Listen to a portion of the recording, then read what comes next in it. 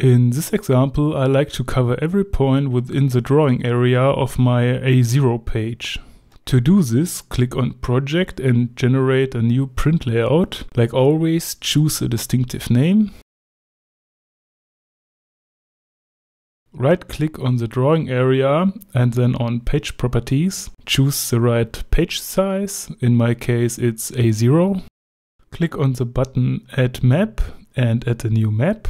Open the drop-down menu, Position and Size. I choose a border of 5 mm on every side, so I have to subtract 10 mm on the width and on the height of my drawing area. Furthermore, I added a frame to the drawing area.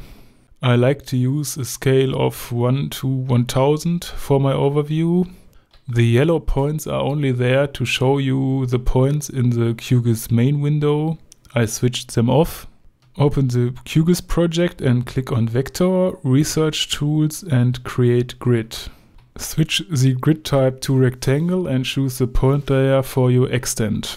My page drawing area is 1179 to 831. We use this dimension in meters for the grid. The result will be a scale of 1 to 1000. I don't need an overlay. Click on Run. Make the grid transparent. Now all points are covered within the grid.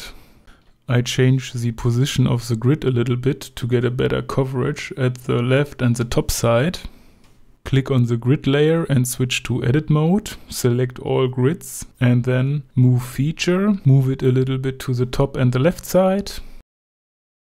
Save the position changes and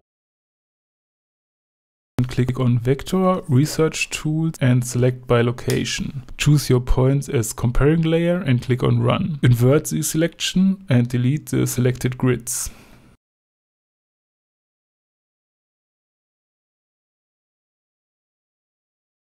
Switch to your layout, generate an atlas with the grid as coverage layer, activate Controlled by Atlas and change the margin around feature to 0%. Now we get 98 pages and all with a scale of 1 to 1000.